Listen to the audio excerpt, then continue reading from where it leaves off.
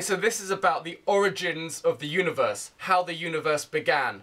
And the main theory we have about this is called the Big Bang Theory. And the Big Bang Theory states that about 13 million years ago, all the matter and all the energy in the universe was in a dot so small you couldn't see it. And there was an explosion, and suddenly all the matter and all the energy expanded from that point, and that the universe is still expanding.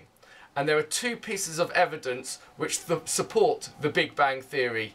The first one is cosmic microwave background radiation, and that says that 13 billion years ago, when this explosion happened, lots of microwave radiation was released, and we can now still detect that radiation 13 billion years later on.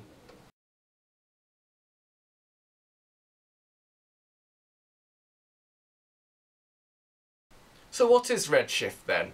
Well, I can look at galaxies which are light years away using a telescope, and I can see that the light coming from those stars and those galaxies is shifted to the red end of the spectrum.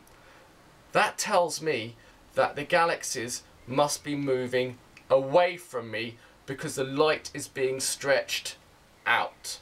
So galaxies are all moving away from me because I see that the light coming from them is shifted to the red end of the spectrum, that there is red shift. So we observe that galaxies which are further away show more red shift.